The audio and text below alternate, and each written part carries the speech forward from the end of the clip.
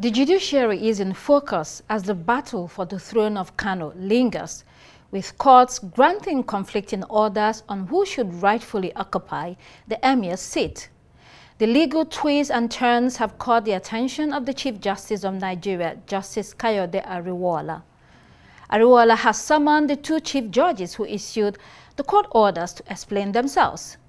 Reports indicate that the National Judicial Council, NJC, is planning an emergency meeting that will possibly lead to a probe of the judges. Last week Friday, Governor Abba Yusuf of Kano State reinstated Mohammed Sanusi II as the sole emir of Kano following the passage of a new law. Sanusi was dethroned in March 2020 and replaced by Aminu Ado Bayero under the administration of Governor Abdullahi Ganduje. The new law, which came into effect last Thursday, dissolved the four other emirate councils created by the previous government, merging them into a single Kano Emirate. Joining us now to examine the legal tangle and explore its wide-reaching implications for the entire country is legal practitioner Barrister Wahab Toye. Barrister Wahab Toye, thank you so much for joining us. Thank you. On this week. Thank you. So you've been following what's been happening in Kano State, the conflicting court orders from two different judges.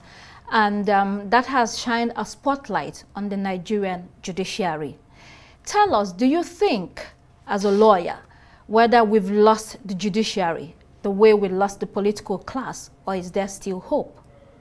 Thank you, the moderator. We have not lost the judiciary. The issue therein is the issue of politics. And what the CJ has done is to sanitize the earning officers among the judicial officials. And from the issue that arisen from Kano issue, the governor and his own people went to State High Court. And if you look at the order that was issued by the Federal High Court, the first stanza appears like protection of fundamental human rights of the deposed emir, that is a Bayero.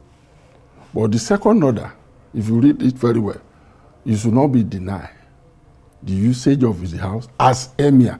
It's like a restatement order from Federal High Court, which is not within the jurisdiction of Federal High Court. Because the issue of chieftaincy is a residual matter. It's strictly under the State High Court. But the State High Court of Kano order, after that one had been issued, that shouldn't have been the modality. You go back to the court. An order of a court, once it's made, you have to comply. If you don't want, you go to that court and join issues for such an order to be revoked. So instead of going to another court, displaying what I will refer to as judicial rascality. But it should not be the issue of judges alone. The lawyers that are involved will be critically examined. Yeah, so I was coming to that. We will also talk about jurisdiction. Yeah. But you have the Nigerian Bar Association. Of course. NBA. Explain to us, what's the role of NBA and what can they do in instances such as this? Because this is not a new problem. It has happened over and over again. And you as a lawyer see it regularly. What can the NBA do, or is there a role at all for the NBA? Yes, the NBA has a disciplinary committee. That could be one of their functions, to invite the lawyers. Because the issue is, once you are briefed as a counsel, you study the procedure to be followed. It's not that you must satisfy the interest of your client at all costs. No. Law and rules of court determine what you should do. A client should not even determine for a lawyer what he should do. But in this case, the client would like to get it at all costs. And most of our colleagues, they find themselves that with due regard to the procedure on ground. So the issue I'm saying, in fact, is that those who file that of Federal High Court, they knowing fully well that the Federal High Court does not have judicial or chieftaincy matter. You could see the second stanza is a tactical way. So they should be invited. So, and those who are allowed to go to State High Court, knowing fully well there's an existing order, and the issue to do is you go back to that court, join issue for them, for that order to be vacated. The law is so simple, and the practice is so simple. multiplicity of action on the similar matter is not allowed. So the NBA, they're doing their best to sanitize this profession. But I know this is one of the, and as I could feel it, they are already doing a lot on it. Not the NBA to. So would you say that this NBA committee is functional? Very well, right. Very well. They are, that is the guiding principle. They watch all practitioners to the core. And if you misbehave, they have the right to take it up. So why are the lawyers misbehaving? Why are the lawyers misbehaving? Yes. Where?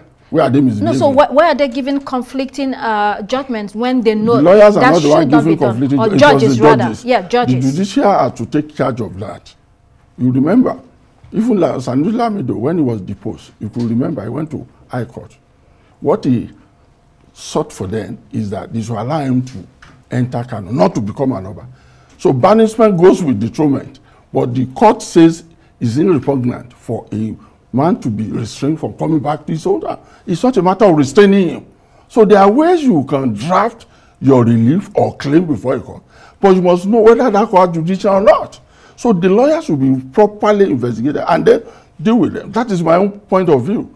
So the National Judicial Council says it will hold an emergency meeting next week to discuss this and, of course, to talk about the judiciary and how this impacts Nigeria. Yes. What do you expect from that meeting, or what do you think we will see coming out from there? Well, whatever I say here is speculating. Yes. But I've already expressed my mind. Everybody is aware that the conflicting order that is not appropriate at all. And we must eradicate all this judicial rascality in our legal procedure. This issue is more of politics than law. It's more politics than law. And that's why we should find a way to distinguish between the legal procedure and political situation. And think that is what will inform the NJC. They will look at that. Because some are more, instead of using your law to guide your reasoning, they use their political affiliation to guide their reasoning. So that is the issue I can say. Let's speak more about jurisdiction. Part of the argument is that since some courts or judges can sit virtually, it means that the issue of jurisdiction, may not really, no longer be respected, if I may use that word. Would you agree with that? That because they cannot sit? So chief judges now, judges can sit virtually. Okay. Anywhere in Lagos, in Abuja, and discuss or talk about any case. And so that means that if you're sitting virtually, you can rule on any case. This is an argument. As a lawyer, do you agree with this, or what's your view on that? Definitely, before a court of competent jurisdiction can make any judicial pronouncement before a case before it must know that it has jurisdiction over the subject matter. Once you don't have jurisdiction over the subject matter, whatever you say is a nullity. So, and this jurisdiction power is enshrined in the Constitution. They are well stated. So the issue of sitting virtually or what have you is not. Where they were being empowered is the constitutional provision that gives them the area of coverage by each of these strata of our courts. In your view, what's the biggest issue that we have today in the Nigerian judiciary? What are the main challenges? The main challenges I know from my own experience and people's comments is issue of over-politicization of legal matter. And the lawyers could not even differentiate themselves from the politicians themselves too. All issues, they want to go to court to get order, not in line with the rules of court, but in line with their own interest. And unnecessary pecuniary inducements. That has been the problem. And people are now misbehaving on that. You remember recently, some senior member of the bar were being penalized, even at the apex court, for filing double processes. So if this thing can trickle down to all courts of competent jurisdiction, definitely we'll be able to stand it. And the bar associations, this is the time to come out and more serious about discipline, about members who are into this practice. So those are the problems of politicization of the judicial aspect of it. And we don't need to interact with them.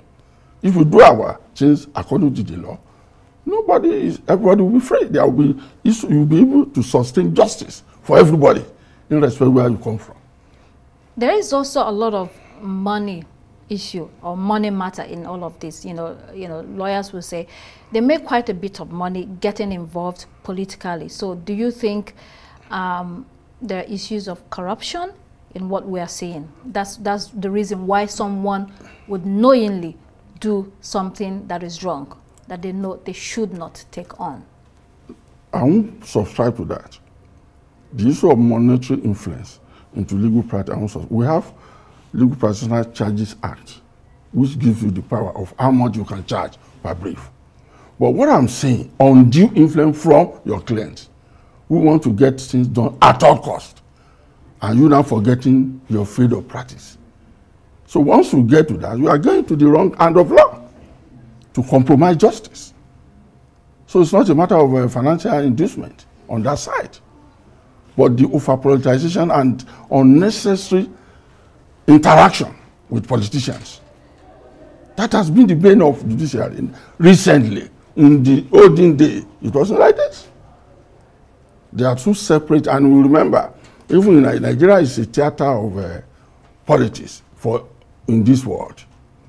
A lot can happen here that can never happen in any other clime.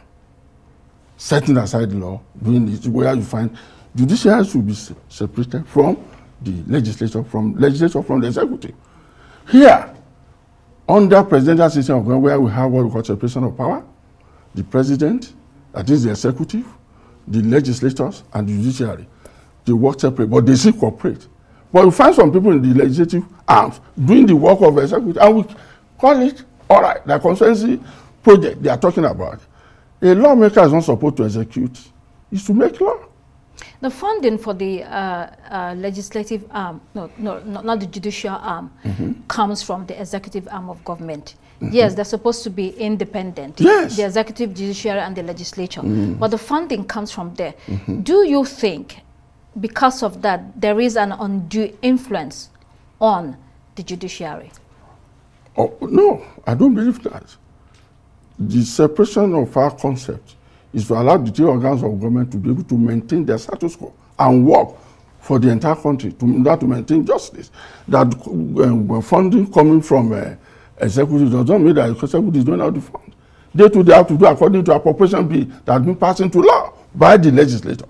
But what I'm saying, a legislator is now doing the duty of a chief executive. And we say it's right. Nobody is challenging that.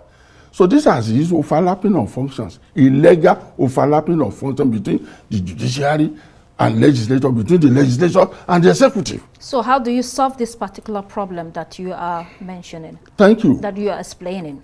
There are a lot. It depends on the society. You get the best from what you are able to elect to your parliament. If good people who knows things normally are involved in Nigerian politics, if you look at the first political era, the Fourth Republic, the Second Republic, the quality of members of the National Assembly, the executive, are different from what we have today. There are some that who doesn't even know what is legislative process, and they are in the Senate. They don't even know the act of making law. They don't have people to guide them. So the kind of people we have now in politics are more or less the less qualified people in our society, and that's what is causing problem. Is that the same with the judiciary? If you say there are qualified people? No. In the legislature and the executive, judiciary is not like that. It's a watertight procedure before you can become a member of judiciary. You need to be well educated, certified by Judicial Council and all that. You can't. It's only the issue of character that one can comment. So issue of character. In spite of how highly you've painted the judiciary, a lot of Nigerians today, following from the 2023 elections and all the court cases and where we are today, some have given up on the Nigerian judiciary. It looks like the judiciary is supposed to be the last hope, but it looks like it is failing Nigerians. What's your take on that? They have not failed. The judiciary have not failed. Even they are performing very, very well. In what way? The judgment have been so far pronounced. It is the society. They want them to do what is against the proceedings, against the rule of law, and against the constitutional profession. They want to get there at all cost. Are you getting my point? The judiciary, we are lucky to have the kind of people we have there now. They are men and women of caliber. Are you getting my point? But undue influence from the politics politicians is what is causing problem. That is it. That's why I mentioned the word character. Okay, but when you cannot withstand that undue influence, that also means you have a problem. That's No, a problematic situation. There are very few of them. There are very few of them. And that's why, see what the CJN did. Immediately, what happened in Kano, he sent for them. Come and explain yourself. And guide yourself with the rule of law and the constitutional provision. At the end of the day, you will see what will happen. They will penalize them because the two, they've already put themselves to the end of the matter. You don't use one error to correct an error. Are you getting my point? Either the federal court didn't do well, the state high court, instead of joining an issue, it's like, I have my power here, we need duty. No! Judiciary is to maintain justice for everybody. At the end of the day, Nigeria will stand best under this judiciary. Barrister Wahab Toye, thank you so much for coming on the program. Thank you, man. I'm very grateful.